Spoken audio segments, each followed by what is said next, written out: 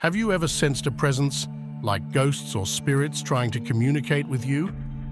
It's a curious feeling, as if something from another world is reaching out to us. But what if this isn't just in our minds? What if there's a reality beyond our immediate senses, trying to make contact? Think about dimensions as different ways we can move around. It all starts with zero dimension. It is just a point, and it doesn't go anywhere. First dimension. It's like a toy plane on a track, only able to go one way or the other, straight ahead or straight back. No lifting off, no dipping down, just zooming along a line. Second dimension. Now imagine that a toy plane can suddenly go up into the air and back down, making loops like drawing circles with a pen in the air. It's still on the flat surface, but can make flat shapes like rings and squares as it flies. Third dimension. Picture the toy plane lifting off the table into the air, where it can fly anywhere. It can soar up high, swoop down low, or curve left and right. It's like the plane has the whole room to zoom around, not just the table. That's flying in all directions in the air, just like a real plane. We're used to moving in 3 dimensions every day, but what if there are more ways to move that we can't see? That's what some scientists are trying to figure out. Let's simplify. Imagine everything in the universe is made up of tiny wiggly bits called strings. These strings are super small, way smaller than anything we can see, and even smaller than atoms. Now these strings don't just wiggle in any old way. They wiggle in special patterns that need 10 different ways to move, which we call dimensions. This wiggling decides what kind of stuff everything is made of and how it all behaves. String theory is like a detective game where scientists are trying to solve the mystery of how everything in the universe fits together. It's like they're looking for a secret code that explains everything around us and stuff we can't even see. It's a tough puzzle, and even the brainiest scientists are still scratching their heads over it. Basically, string theory is about uncovering the universe's hidden dance moves. The 4th dimension is a bit tricky because we can't see it in our 3D world, but let's use our imagination. Think of a toy plane that can not only fly anywhere in a room, but also travel through time. So, in the 4th dimension, this toy plane could fly to yesterday, zoom back to today, or even dart into tomorrow. It's like having a magic remote that lets the plane rewind, pause, or fast forward through time while it's flying around the room. That's the 4th dimension, a journey through time and space. These dimensions are like secret levels in a video game. The 4th level helps us understand why things happen. But guess what? There might be even more secret levels out there. Scientists are like gamers trying to unlock a superpower remote that can pause or rewind time. Isn't that exciting? Let's imagine the 5th dimension as a super cool adventure for a toy plane. This isn't just any plane, it's a magic one that can zip through different worlds. In one place, it's zooming in the rain, and in another, it's gliding under bright sunshine. Today, the plane might be red, but tomorrow, it could turn blue.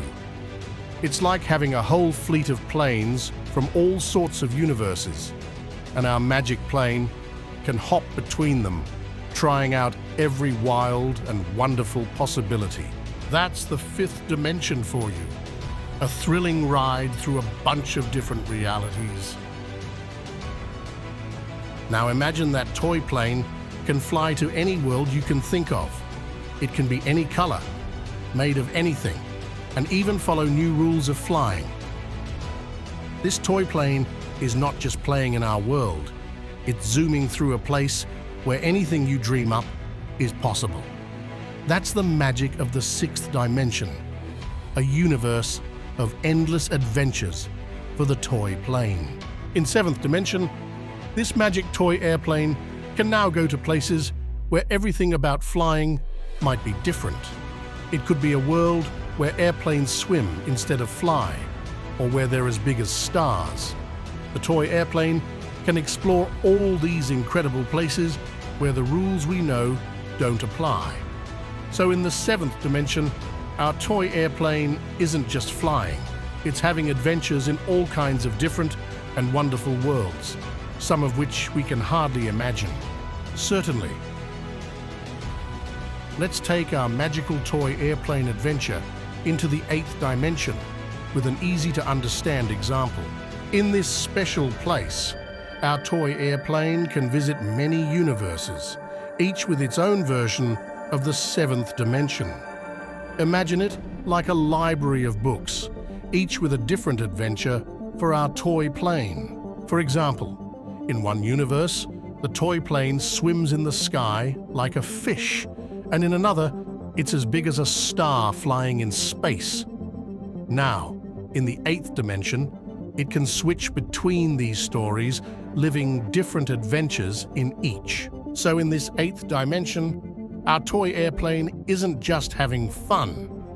It's creating its own path through endless possibilities.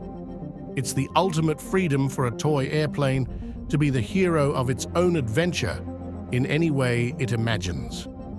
Absolutely. Let's continue the journey of our magical toy airplane into the ninth and 10th dimensions. Here, our toy airplane can explore all the possible histories and futures of each universe it encountered in the eighth dimension. It's like having a remote control with buttons for every possible timeline of every story. The airplane can press a button and experience a world where it decided to fly left instead of right at the start, or where it chose to be a submarine instead of an airplane. In the ninth dimension, the toy airplane can see how each choice it makes can lead to a different adventure. It's like being the author of its own book series, deciding what happens in every edition. This is the ultimate dimension for our toy airplane. In the 10th dimension, it has access to every possible point of every possible universe that could ever exist. It's like having a map of all the libraries in the world, each with its own collection of books about the toy airplane's adventures. In the 10th dimension, our toy airplane isn't just choosing its story, it's choosing its reality. It's the ultimate expression of freedom and imagination for our magical toy airplane. It's a lot to take in, and right now, nobody can actually go to these places. It's all just big brain ideas that scientists have thought up. Imagine standing in space and seeing all 10 dimensions, each with its own rules and infinite possibilities, including multiple timelines and universes. It's mind-boggling to think about having so much control over time and existence. Yet we can't access these dimensions yet. Even though the laws of physics and math seem to fit perfectly in them, our brains can't fully grasp beyond 3D. So who made these wild dimensions? Maybe someone out there, or something bigger than us. The 10th dimension might be out of reach, but hey, we're on a cosmic treasure hunt, and every clue we find is a step closer to the big picture. Keep your eyes on the stars, and let's uncover the universe's secrets together. Let's meet again, beyond another veil at same place, another time, maybe with another you.